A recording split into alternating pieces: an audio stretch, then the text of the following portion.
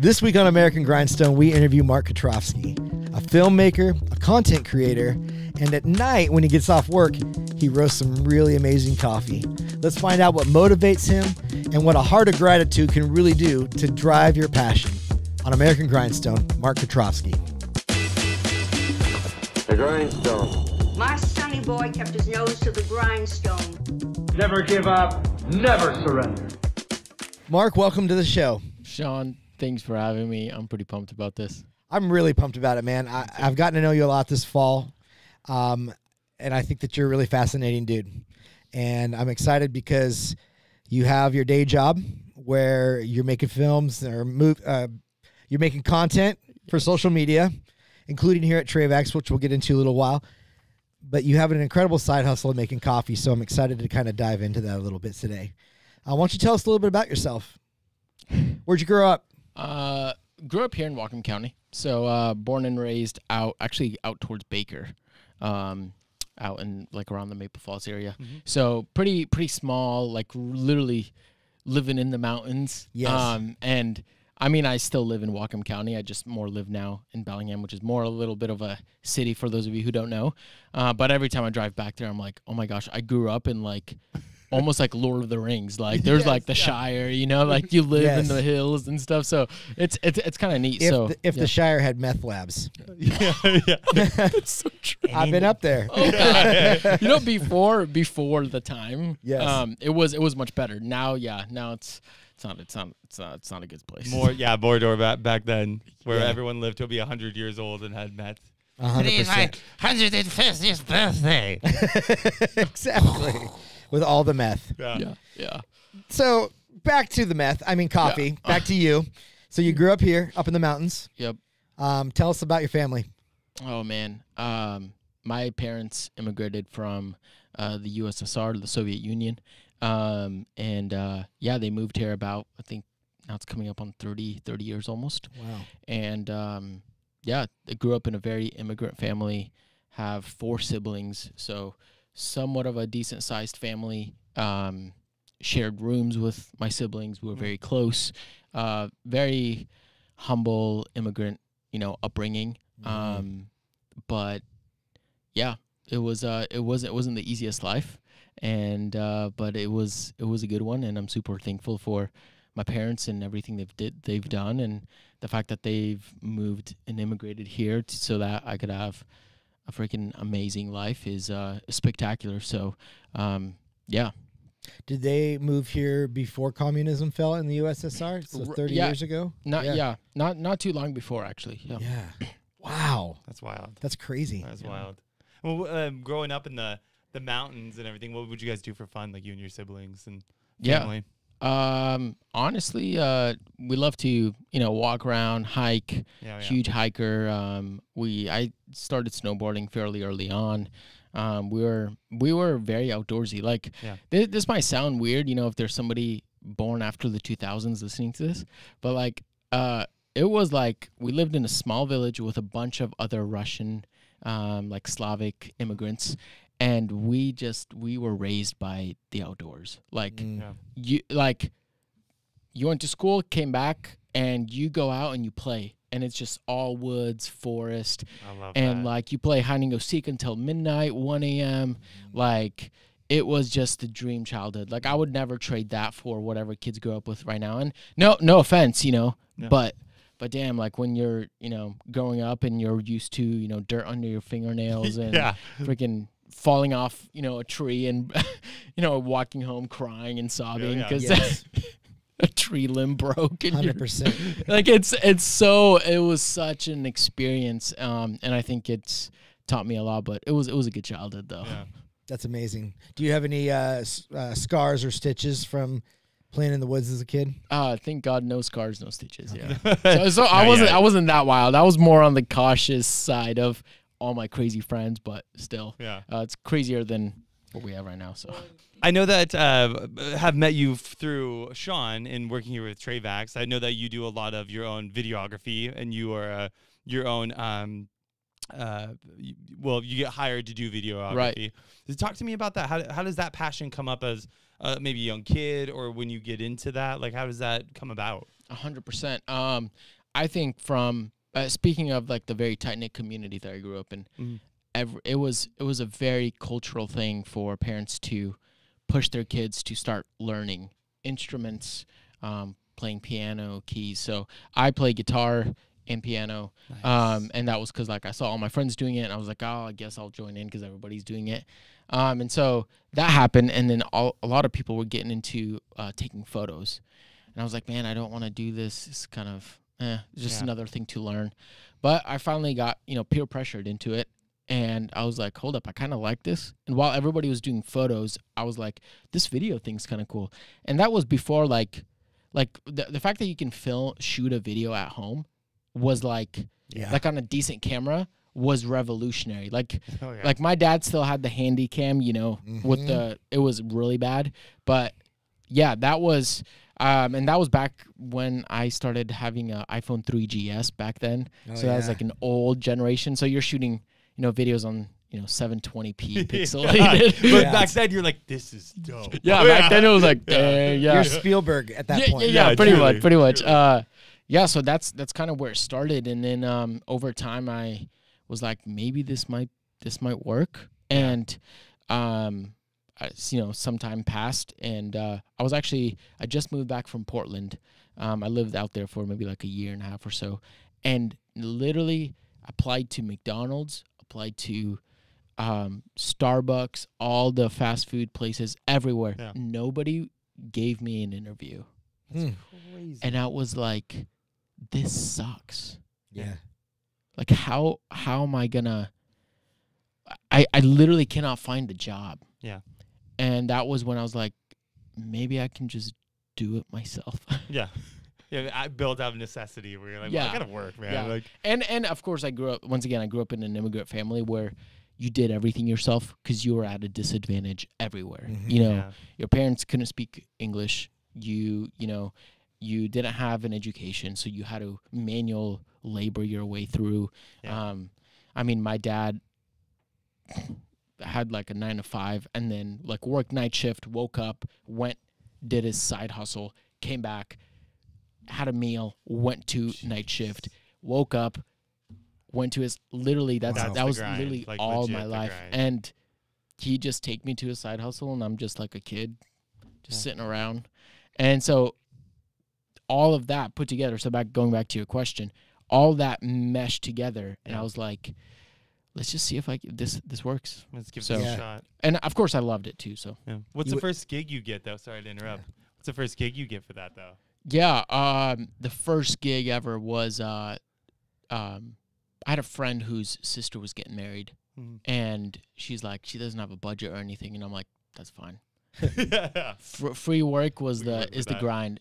So for all you people out there trying to build a side hustle, the free work is where it's at. Yeah, where it starts. Yeah, it's the good stuff. And so I shot my first wedding, and from there on it was and you just kept perfecting it. Yeah. And people were like, "Oh, you do this thing now?" I'm like, "I guess." I'm done one, baby. Yeah. So one thing led to another, and it's been a journey since. How long you been doing that now? Maybe like 9 years. Yeah. So it's been a minute. Yeah. And now you still do weddings, because I don't know any good videographer, DJ, anybody else that in this line of work that doesn't do that stuff to kind of put the fat on the bacon, right? Yeah. But what else are you doing? Yeah. So weddings have taken I do that a lot less, still do it occasionally, but now I help brands essentially communicate to their audience in a very relevant and consumable way. That's actually enjoyable to watch and to listen to. Because I've noticed like a lot of brands, first off, they suck at social media. They don't know how to create content. And I was like, I can show up, I can create content, and people might actually enjoy hearing what you have to say in a very relevant way. And so I was like, well, I'm going to start creating the content for that. And I was like, wait up, they also don't know how to manage it. So I was like, now I can help manage the socials and create the content. And then when you pair them together, I think it can be really powerful. So that's kind of where a lot of my work has drifted off to. I also do like one-off projects, business shows up is like, hey, I need a video explaining this or, you know, showcasing whatever we do. So, yeah. That's got to be difficult, too, because you're creating content, and it's so ever-changing, as I'm sure you know, like the content that's always put on Instagram or TikTok or what have you. It's always evolving, so you're constantly kind of changing with that as well, huh? 100%. Yeah. It's there's like two streams of thought here where kind of like before the show we were chatting about like the story arc. The story arc is kind of remains the same for thousands of years. Like the way we tell stories is pretty similar. Yeah. But how we do that and through the mediums that we do that, like 60 years ago was the newspaper. Yeah. Today it's like a social media post. Yeah. It's the storytelling still stays the same, but the means and how we do that. And it's so it's how you ingest that story. and it's of course it's a head full, like you're keeping track of like algorithms now and AI and how different TikTok works like this, Instagram works like this, and you kind of have to manage it also. It's a head full, but I love it. Yeah. Gosh, that sounds so. I would love to get to knowing about that, because like there's always. You always hear like, all right, between like 10 and 4, if you post something on Instagram, like it's more likely, like all the math that goes into that. That just fascinates me, especially with something so new. It's all fake. Yeah. This is a matrix. Well, Ones and zeros, it's guys. neat because I've had the chance at Travax here to work with Mark over the last few months. And originally it was you came on board. You were doing some shooting, but I didn't really even know you walking around the shop here. But then we got to do the big Talon side video that we just launched. Yeah. And you came out and shot that. You did a fantastic job. Dude, amazing job. It's gone viral to like 500 people so far, so we're really excited about that. But also, the most watched content on our channels has been Micah produced this fall.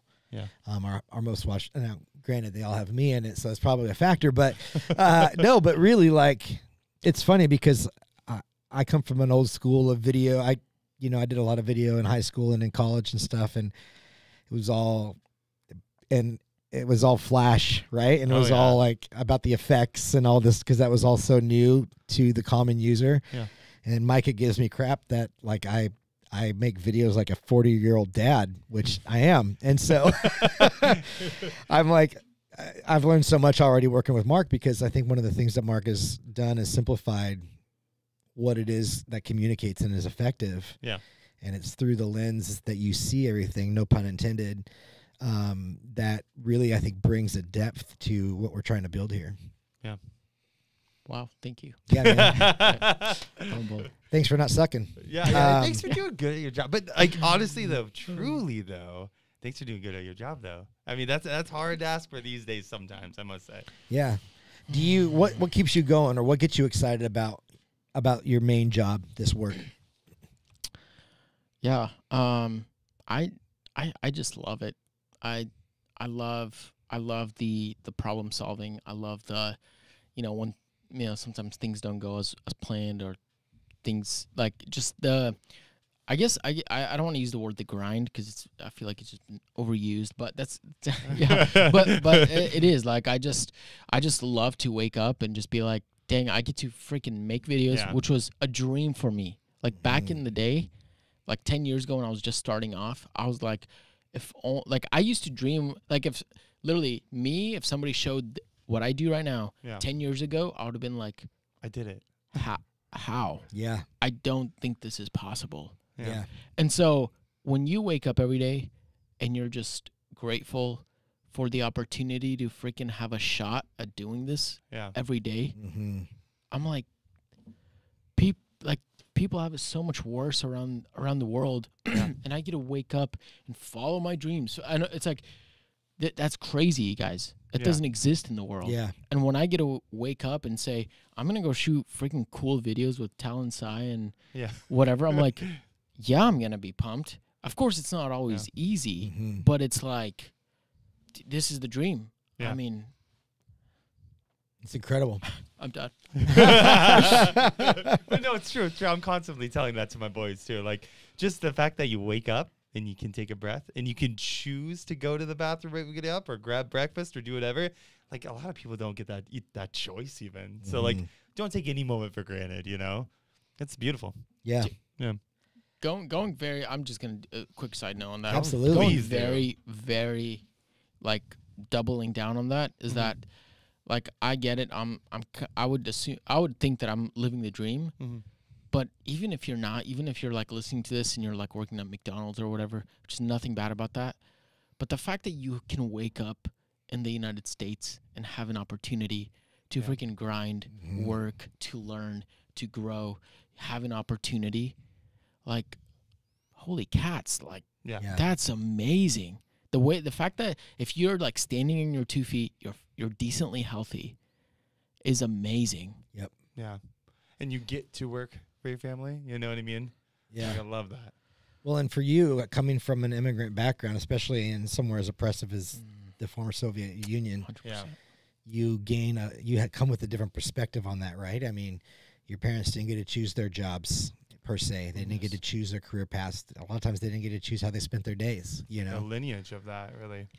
100%. I am, despite the challenges that I grew up with, I'm so thankful. I would not want to have it any other way, because I literally think that this mentality, the extreme thankfulness that I feel every day waking up for work, is because I saw my dad, literally, you guys, I'm not kidding you, went to his day job, worked all night, came home at 4 a.m., woke up at 10, went to another side. Like we grew up really like not having anything. And the fact that I can like wake up and now choose to do what I do, when my dad was like, dude, can somebody just pay me? Because I can work my ass off. I can hustle my way through. I don't know how to speak English. I, don't have any education. Like going from that to, frick, I'm waking up every day and I get to do my dream job. Yeah. Come on. And I'm sure he was probably pretty positive too. What's up? Well, he was probably a pretty positive guy as well. Huh? Oh, my dad is, yeah. He's an optimist. Right. He's very positive. Even, there's so much that I'm so thankful for. He wasn't perfect.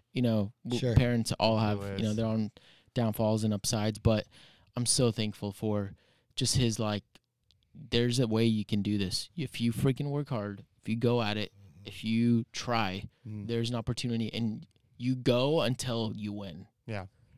That, I didn't build that in myself. Yeah. That was just my dad, what I saw my dad do. Yeah. Instilling that in you.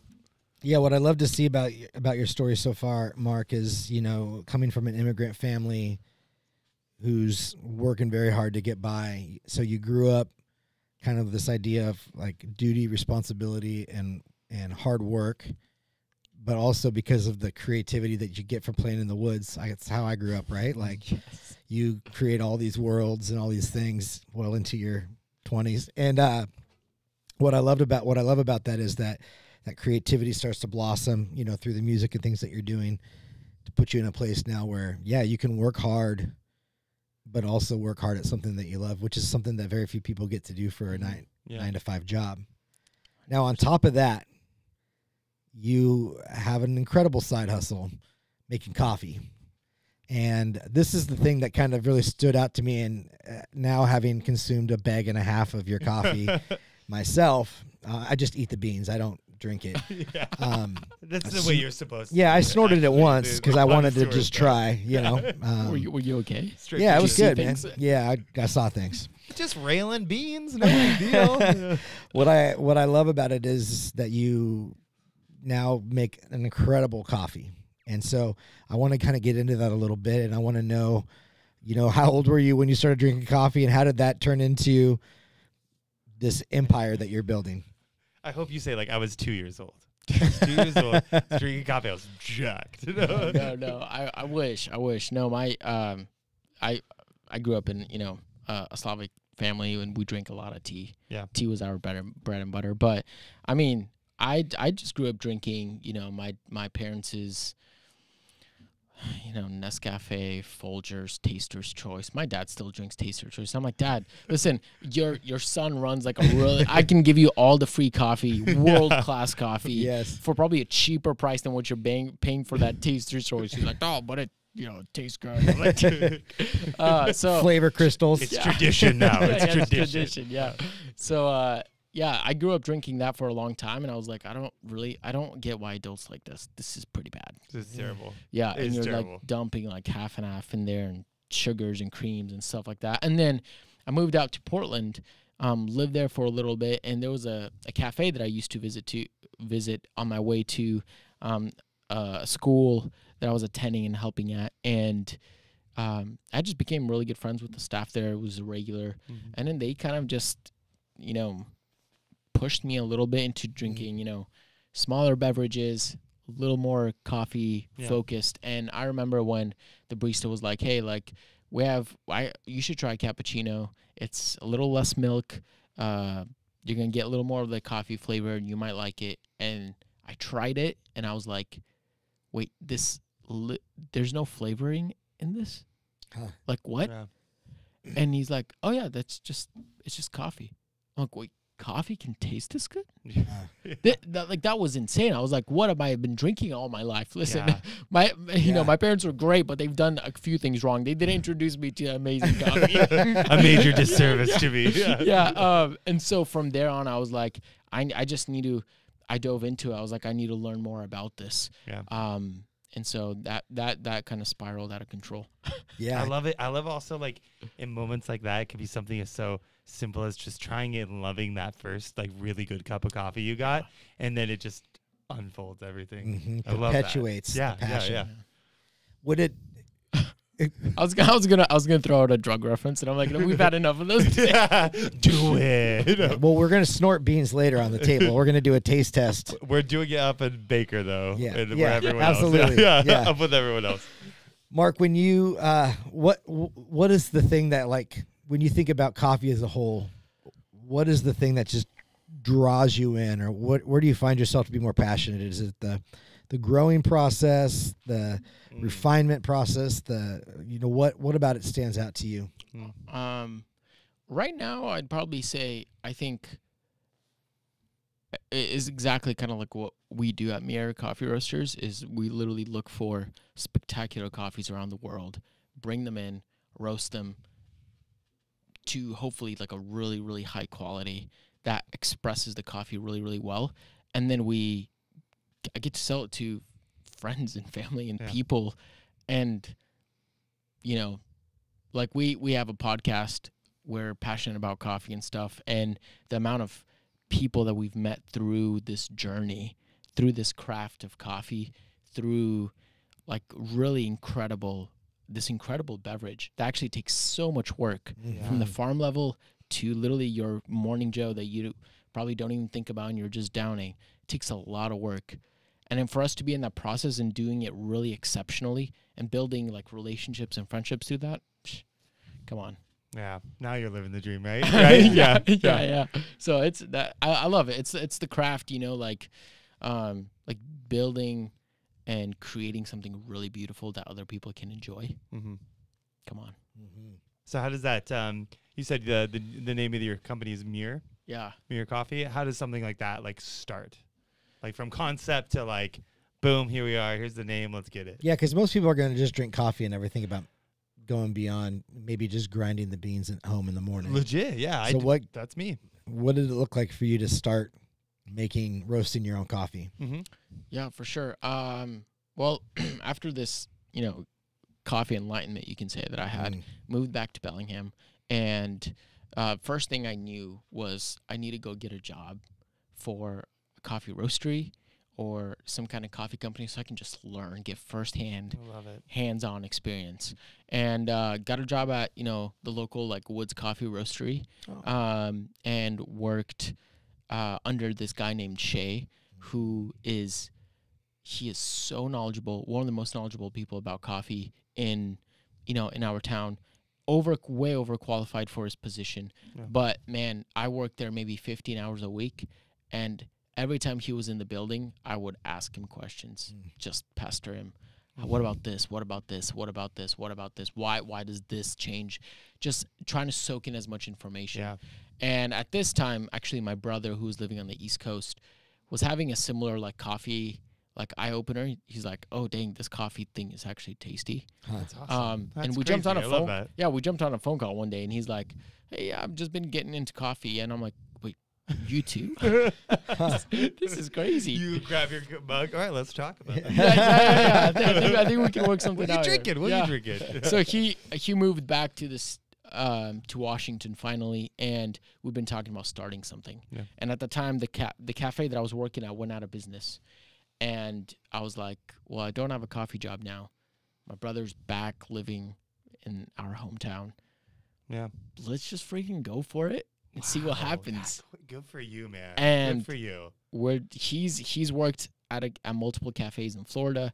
I have a little bit of experience, a little less than him, and we're just like, let's just see what happens. And if it fails, big whoop. Yeah. Screw it. At least you tried. Yeah, at least I tried. I would have been frustrated with myself. I think 10 years down the line, been like, man, but what if we did? Like, what if? 1,000%. Man. And I'm like, no, I can't do that. So we went and started figuring out. Starting a roastery is kind of basic. It's not like we don't have like a coffee shop. People don't come in. Sure. We're just like a roasting space.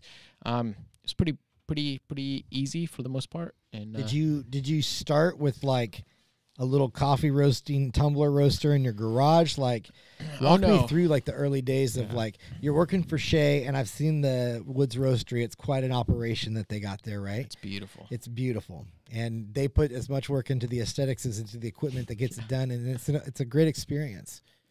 So you're working there, but like, and you're roasting and you're bagging, but like, for you guys personally, like, where you're like, we're just going to play around at home for a while. Like, what was the little steps that kind of got you to?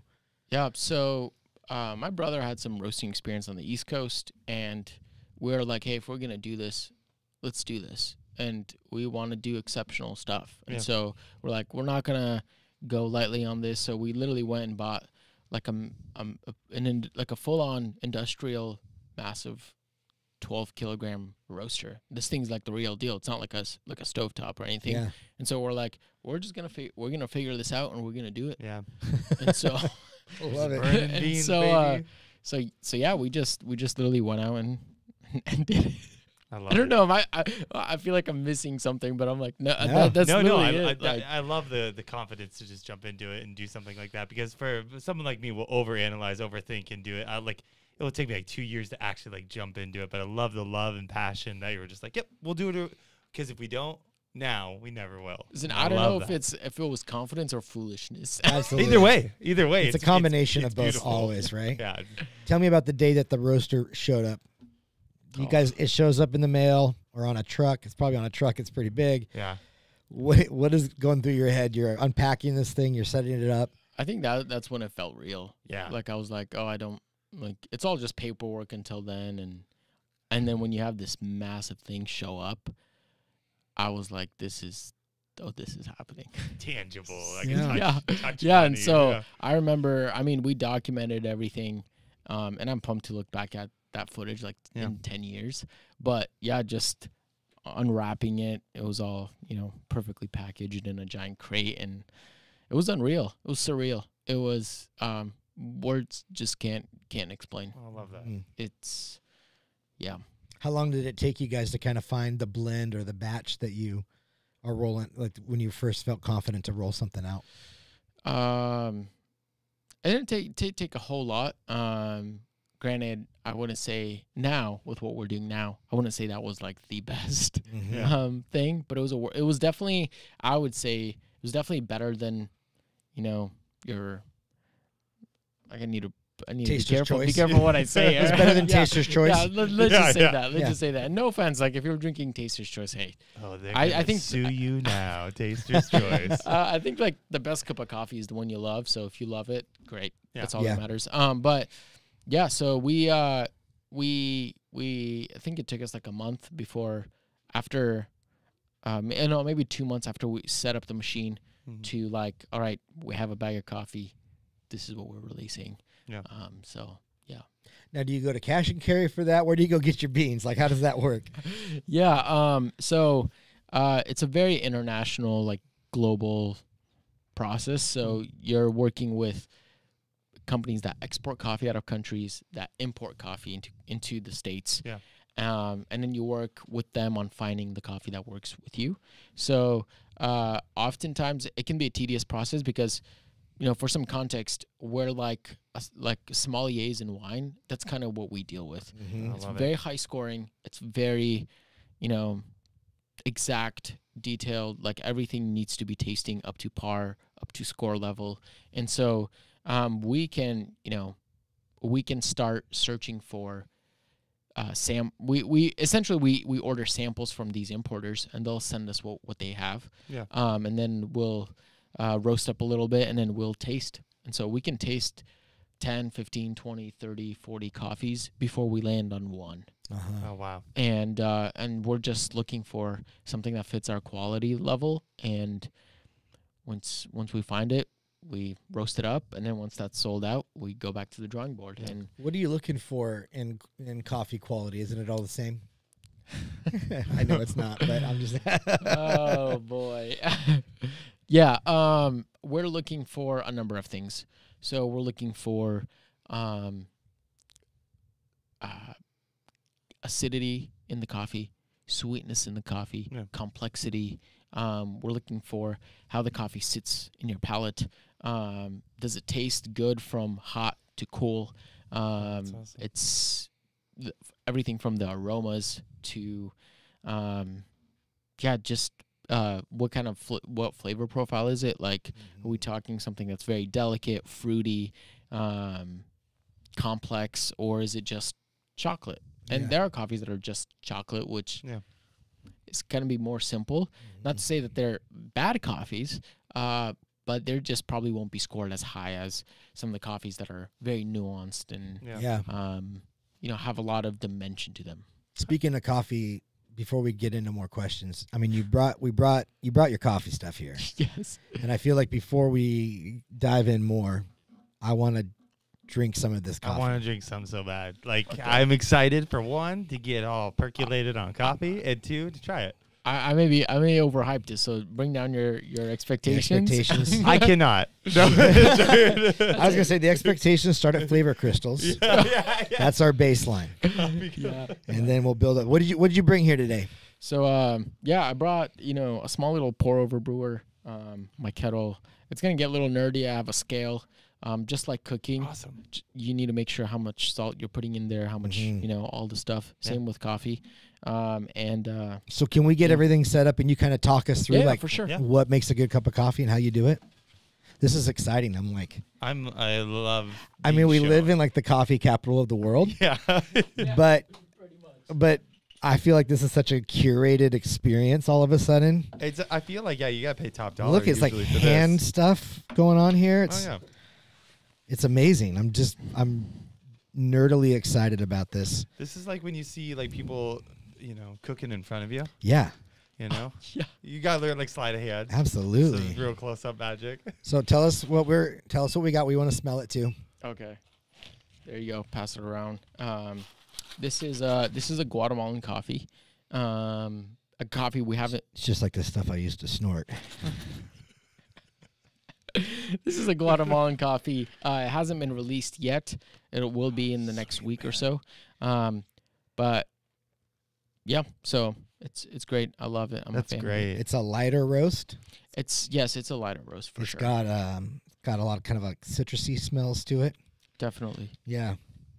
I'm excited. I like your brand too. Thank you. Oh, look at this. Reflect what's good. Reflect what's good. Yeah, you want a sniff? Here, just give the viewers a sniff, would you? Take a little sniff of that. All right, we got the viewers involved. I love it. So this is 8 ounces. I like how I watched you do the whole thing as if like I was gonna see someone sit there. Look at. Oh, he did it. So tell us about where you got this coffee from. Yeah, so this coffee comes from Guatemala, in the region of Huehuetenango, which is deep in Guatemala. I was actually there. Went to the farm last February. We've been partnering with this family for now 4 harvests.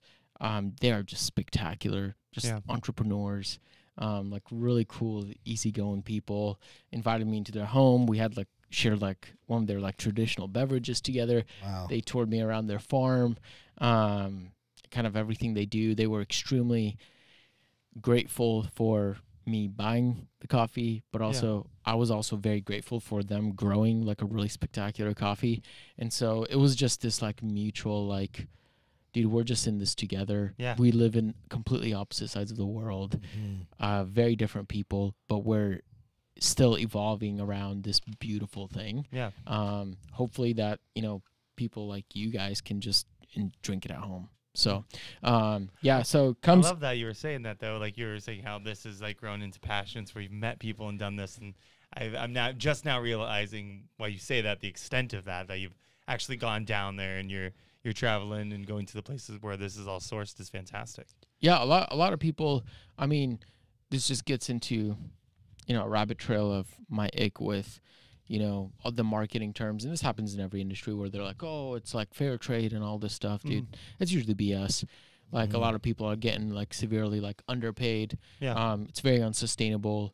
Like they like show these like stock footage of like coffee farms and you're like, dude, you weren't there. Come on, you don't care. Like you got it's just that off Shutterstock. It's just it's just like or it's just like mass produced, Yeah. And it may sound like we're doing the same thing and sure, but like a lot of like it's like a white guy that just shows up, shakes a hand, they get a photo and they leave. And we hope not to do that. Yeah. And so we've been just partnering with this family for, again, like 4 harvests, and hopefully we'll be growing together for good. But I love that. Like, Yeah, I think it's great. So I brought my grinder. I could have grinded this outside of the podcast, but grinding fresh is always it's way I more love fun. it. I want to hear it too. Yeah. So this is a hand grinder. It's really nice, but Now, You go this if you're thinking about something for me for Do Christmas, I want to just let you know that we're looking at it right now. You have it in your hands. thanks, Sean. Travex Okay. branded. Yeah, we want a Travex branded Wait. coffee grinder. What was that? Travex? Are we making? Never mind. We're making something. Are we gonna start manufacturing? No. I would love that. Wouldn't that be fun? Cut that, Michael. Cut that. Can we make it out of leather and steel? Because if we can, a leather coffee grinder, that would be the next evolution. That would be. Now, how do you know how long to be turning that thing for? So that's what the scale is for. So I dosed out already 18 grams of coffee. Okay. And so once you'll hear it, there'll just be no coffee in the chamber left, and then you'll get a grind at the bottom. It'll be quieter Yeah. because it's going down below. So do you Still a lot to set do. like the thickness of its cutting? Yes. So I Interesting. set that right before the podcast. Yeah. So it's the perfect grind setting specifically for this coffee, so that it tastes good. I love that. Do Hopefully, you ever just hold that thing above your head and spin it around like a party favor? Because Happy New Year. yeah, that's what I feel like. Let's all sing Old Lang Slang. Nope, we're not doing that one. No, Nope. that's not a song. That's not a real song. Old Lang Slang. Old Lang Slang is that one. No. you guys want to give this a Yes. smell? Sean, you have a little bit of a like you kind of have a nose for things, right? I'm getting it. You like the. Oh, not. I mean, but not me. You're well. Look at this no, schnoz. No. Why I say this is because of the cigar stuff, and I Yeah. know we clicked on with that, a month or two back. Yep. But Oh, so you guys are clicking now. I get it. Okay, it's fine. Continue. dude. Sorry. It is. I love the nuance of this stuff, and I love learning about crops and what makes it rich. And yeah, so with cigars, this has always been something I've really enjoyed is gaining the nuance from it, and same with coffee. Yeah. So Kind of taking it down to its simple ingredients there. Mm-hmm. does it smell different than what you guys have at home? I'm just curious. Absolutely. I've been doing a Keurig for like years now, which I know. I knew it was gonna break your heart, but I was just gonna let you know. We're French pressing now, listen, and I really want to have some. It breaks my heart only because I know what that tastes like. I and know you it have too. it every day. And I so know it. it's for you, not for me. Yeah. Yeah. So, American Grindstone, sponsored by Keurig. No. Not anymore. No.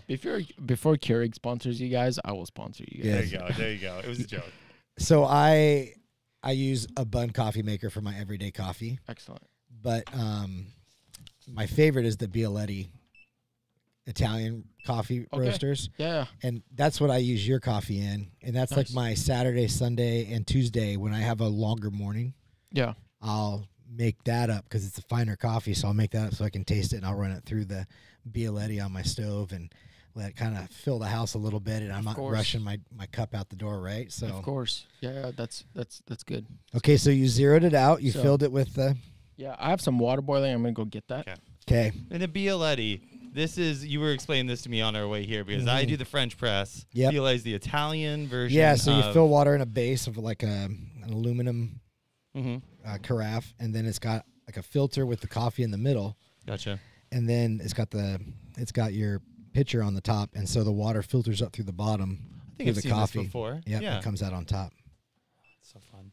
Okay, so now you're measuring how much water to pour in. Yes.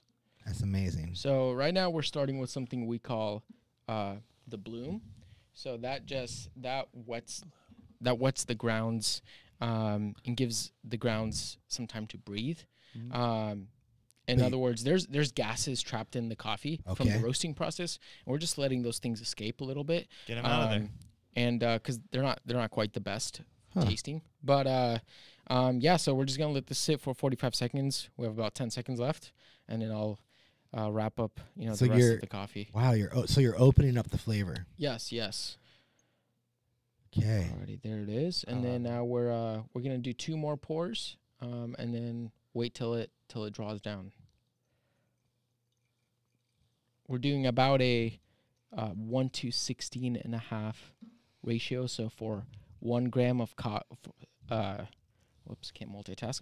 1 gram of coffee to 16 grams of water, or 16 milliliters of water.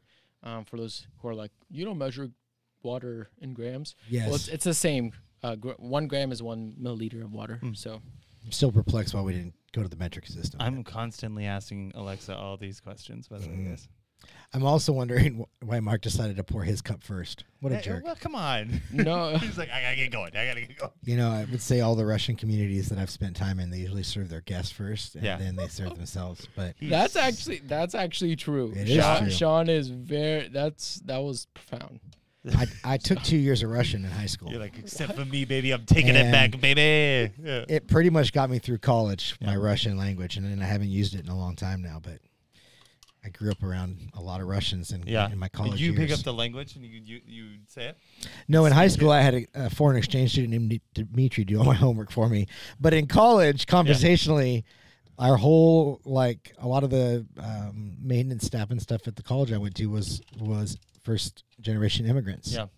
And because I knew Russian, I just took a lot of time to get to know them, and I built really neat relationship with a lot of them. So I would love to have more time to travel the world and meet and learn about new cultures. That's like one of the do's, right? And I'm so stoked that you are getting to do that too. That's so fantastic.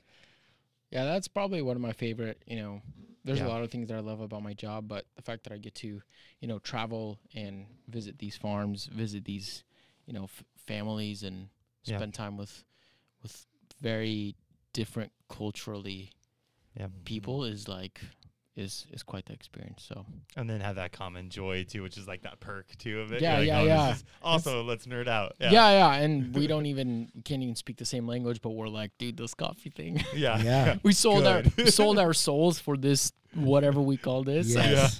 Yeah. We went all in. Yeah. So, all right. Wow. Can I get another cup somewhere? Oh, yeah. Go ahead, Ryan. I'm gonna go last. No, you go. I thought 'Cause this the was last yours. shall You be go. first. You go. No. Beauty Okay. before age. Okay, I can't wait. So thank you. I appreciate it. I respect it. Would you mind just taking this? Yeah, no. Yeah. Lovely. Excellent. Yeah. So the coffee, it's gonna start off hot. Yeah. Which is great, but usually as the coffee cools down, a lot different. You're gonna be able to taste different flavors. Okay. So your palate is gonna taste best at room temperature, which I'm not saying you should be tasting that, but there's a reason why we drink sodas really, really cold, and yeah. So a lot of things, if they're really hot or really cold, we won't be able to taste a lot of the. Like it's harder for our palate to pick up flavors. Mm-hmm. So I never knew that. yeah, the cool thing with coffee is you can drink it hot, and then as it, don't drink it all right when it's hot. Let it cool down and enjoy the flavor progression. I feel like I'm picking up like hints of star fruit apricot and Yeah? like toffee. That's what I feel like I'm picking up in this. Wow. It also says it on the bag. Oh my god. No, that's not the right label for this coffee. Curses! so, I'm not yeah. picking up star fruit. You got me there for a second. So I was like, What? I was like, Sean, is that you? Nailed the other brand so well. Smells amazing. Yeah. It's funny because like I don't like cold coffee, but taking coffee at room temperature, I've never really thought to like that to be the ideal spot where coffee is enjoyed. That's so good. Yeah. Yeah. It smells pretty light. Yeah, it is. It is light, but it's got like a, I don't know, a deep flavor to it, even after. Now, does it taste better straining through your mustache? Or is it Yeah. or do you like part the mustache to get the No, full never. flavor? I'm like those fish, like the humpback whale. Oh, with the yeah. krill that goes through the fine hairs there. Yes. And it's really just a fashion choice after that because Yeah. I'm trying to dye this a bit. Oh yeah. Yeah. I Anything respect but it. red, it would be preferred. Anything but red? Yeah. It's fitting for you, man. It's fitting. Yeah, well. I would grow my hair out, and all the time when I was a younger kid, everyone would think I was my mom. So my whole life they'd be like, Terry. So like when you get to be like a 34-year-old man, you're like, I don't like. Honestly, I should stop growing it long. Let's be real. But You have great hair. I don't know why you wouldn't. But I've always been like thought as my mom. So I'm like, this. If only I didn't have this orange hair. Yeah, no. They'd stop thinking I was a woman. That's never happening. I think That's it was never- more your soft features. Yeah, than- yeah. than And that's a what it lot- really is. It's really my soft features and my femininity. And your fair complexion. Yeah. The porcelain skin. And your fear of the sun. Let's talk more about me. This is wonderful. Coffee, me. Okay, so we've zeroed it out. This is great. Yeah, so we're just gonna go ahead and do the same thing over again. We're gonna grind the coffee again. grind the coffee. Can I grind the coffee this time? Oh yeah, please. Oh yes. Sean, This you're thing's gonna like- love this. It's like an urban camouflage, and it's called the Commandante. It's actually a really, really nice grinder. They're made Yeah. in Germany. The burrs in there are really. Actually, there's a little fun fact. Out of all the gear that you can buy, buying a good grinder is probably the most important thing. Out of Really? all your gears, yeah. Because how your grinder is gonna cut down your beans is gonna play a big role in how the coffee is actually extracted into your cup. So. Huh. That's wild. Yeah, but this is a nice. It's like an outdoor grinder. It's So I meant just to turn it like this. look at that. Sounds like it sounds like a grindstone.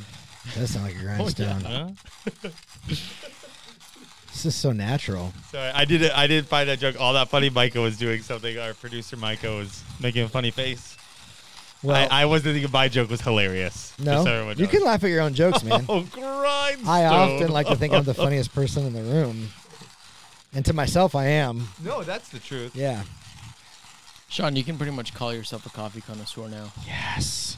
And what can I call myself, sir? So this is good. I love it. but really, like, what do you? This like, is honestly truly. you don't have to. You don't. Oh, I'm. it's done. Yeah, it's done. I love that. That's great. It's whisper quiet. Trying to do Happy New. I was New thinking Year's? of fling. But really, like you can just be honest. If it sucks, then it sucks. Truly dude. love this, and I'm not someone. So I'm someone who Keurigs, and not by choice, by I the way, smell that one but more has time. gotten used to Keurig and throws the creamer in, like you said, willy-nilly in the morning, not even measuring that, getting out the door. This is fantastic. This doesn't need any creamer, and I'm not just saying that because you're here. This is absolutely lovely. I hope not. I'm gonna after the show. I'm gonna pretend like I'm leaving, stand outside the door, and be Yes. like, "What are they really saying?" Well, usually we let Micah record a I'll little be like, bit. did he leave afterwards. any? Okay. I'll be like, did he leave any? Because that's what I'll be looking for. This is wonderful. That smells nice. It looks barky. It looks like sawdust. And the flavor has been changing as has been decreasing in heat too, which is I've never paid attention to that before. I'm just new at all this. I think it's probably my favorite thing to pair with a cigar is Oh really yeah, good coffee. I can get that. I haven't had this coffee with a cigar because I don't have a lot of morning cigars right now. But Let's do that after we cut tonight. Yeah. Save a little bit. Go. Look how like tenderly he holds the lid on there. It's like. But I do like I like the art of it too. I went to this place in where was I? Hey guys, where was I? What was that place? I went to Nashville, and they just forever. You're like that? Sorry, they were like scientists at a table, like letting it all go through all this glass, and it was fantastic to watch. Now, why is pour over the preferred method of most coffee guys when they're making their coffee? Yeah, so pour over is the preferred method simply because it gives you probably one of the most control over what your coffee is going to taste like. So you can control the grind size, you can control how fast or slow your water's pouring. So if you really want to get nerdy, like we even in our very niche crazy community, we even talk about like the flow rate, how fast you're pouring your water actually changes how the coffee gets extracted, how much agitation you're causing on the coffee bed. A lot of those weird things, you can even change how fast the water draws down, stuff like that. So that's the good thing about a pour over, as opposed to, machines have been getting really good over time to make a black coffee. So there's nothing against machines, but you just won't get the same control that you do with a pour over. And for us, we're trying to make the best cup of coffee, and we need as much control as we can possibly get. So it's fantastic. This is the kind of stuff I nerd out about. I want to we used to do only French press when we go camping, so it became this like really like, out in the woods, sitting by the fire, making your French press coffee. I do like I said earlier, I'm going to say it again, but the tradition of it, the 15 minutes if you have in a day to do that, I just like the preparation. Yeah, I love that. Weird like that. That's what I like about my Saturdays, or when I can have a slower morning and you can really take time into the craft of it, right? The preparation of it. It's fascinating. American Grindstone is brought to you by Travax, the ultimate gear for the modern adventurer. Whether you're hitting the trails, exploring the city, or just navigating everyday life, Travax has you covered. Here is the Contour. It's my own personal everyday carry. The Contour is Travax's sleek and durable wallet that is designed to be your EDC companion. Made from top grain leather and precision engineered metal, the Contour not only looks great, but is built to withstand whatever life throws at you. But that's not all. Travax also offers a wide range of rugged belts, their skeletonized field knife, and the ever-popular OG 2.0, as well as other essentials that blend form and function seamlessly. Elevate your everyday carry with Travax, where style meets durability. Travax, earn your story. So, Mark, when you're making coffee, what is the thing that kind of drives you for perfection? Like, why do you feel like you could always make a better cup? Yeah, honestly, this is like with everything, my, the roasting business, the video stuff. I'd honestly just go back to kind of where we started with this podcast episode, is that I'm just thankful that I get a shot. Like, for real though. I literally cannot put words to how thankful I am that I have a chance to just play the game. I have a chance to get at bat again. I have a chance to freaking just try and make a way. Like, I'm ridiculous. Like, I have no words. Yeah. Because I feel extremely like I don't deserve this. This is an incredible opportunity. So why not wake up and freaking try to crush it every single day? Yep. Pursue excellence. Go the extra mile.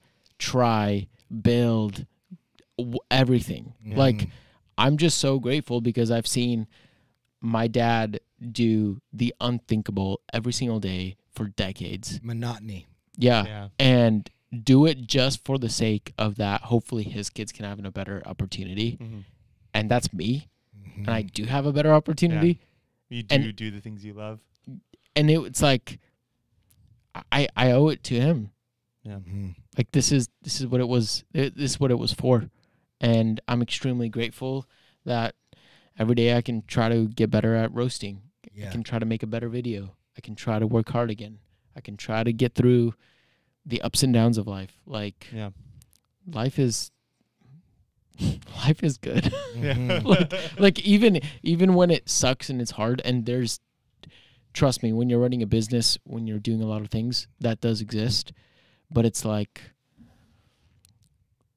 we have it so much better than so many people in the world. It's like you're a mirror reflection Yeah. of your dad in a lot of ways. In a lot of ways, 100%. And speaking of, where did the name come from? Mirror Coffee. Yeah. So it came from the fact that inside of a DSLR camera, there are a set of mirrors. So when you pull up the camera up to your face to look into the camera, into the viewfinder, what you're actually seeing is light coming in through the lens, reflecting off of a handful of small little mirrors. And that's what you're seeing. You're seeing literally a reflection. And so my brother and I both come from like a photography, video background. And so when it came to like, okay, what expresses us, what communicates us, and what do we actually want to do in the long term, we're like, mirror kind of sounds interesting. I love that. You know, so It's like you're taking the stories like you were sharing earlier of this farmer family in Guatemala, and you're bringing up their story that we can enjoy here in Bellingham, Washington, 100%. and literally taste the earth that they harvested this coffee from. Yeah. Literally, this is, you know, a story of its own. Yeah. Like, and I know many people don't. I'm not gonna, you know, overthink this every single morning, but a Guatemalan coffee is not gonna taste like an Ethiopian coffee. Not gonna taste like an Indonesian coffee. Yeah. So literally, there's some storytelling aspects. Like when you taste a Guatemalan coffee, I could probably blindly call out a Guatemalan coffee. Yeah. And that's because it has a set of characteristics that are just unique Yeah. to it. Yeah. Ryan can do that with the Keurig. He can tell you what a Green Mountain coffee is and what a Dunkin' Donuts Keurig is. He can tell you what it came from Dunkin' or Green Mountain. Yeah, easy. I respect that. I respect that little Keurig. Does it all connoisseur. taste like garbage? Well, good. No. I love the simplicity of that too, and I love that you are a guy who saw your dreams and just jumped into it and went for it. But I love that simplicity of like, you're someone who is like, every day we wake up says the miracle, and it's so true for us, like us workers. We wake up in the morning, the first thing we look forward to is a cup of coffee, and it sounds so simple, but you take like this whole approach to it, like of like life in a cup, like legit the people that make this all the way here to the first thing that you're excited about in the day, and then the rest of the day is set because you have that one beautiful cup of coffee. I just love it. I think there's a romance in there that I definitely get the vibe from you that you dance with. Well, and I think it's neat too how you like.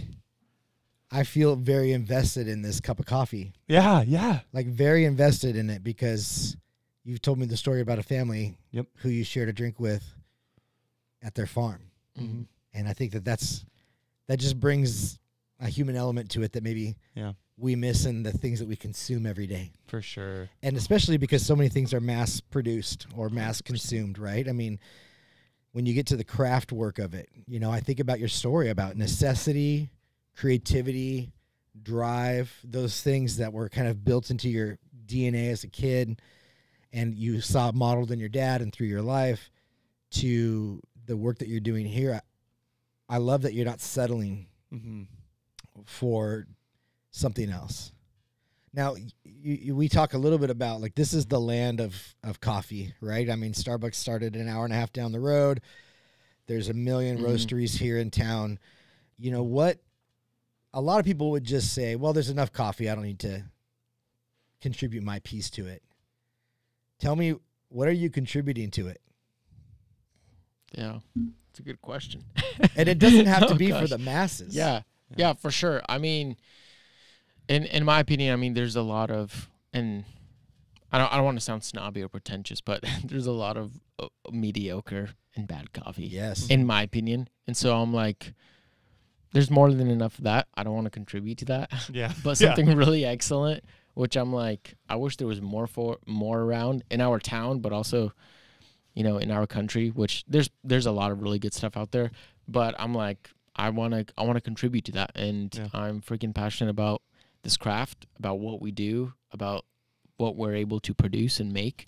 And so that's what I'm contributing. And I also think that on top of that, I think there's unique ways that we can portray some of these stories of these farmers and producers and create like what you just said there is like, you're like, oh dang, like now hearing a little bit of the backstory, like this coffee feels a little different. Yeah. It's like there's something different in my brain when you hear about that. Like when I first went to Guatemala and toured this farm where I literally bought this coffee from, like coming back from there, even for me, this coffee didn't taste the same. Yeah. Like if it felt, I was like, oh, I literally see the trails that we walked through. Wow.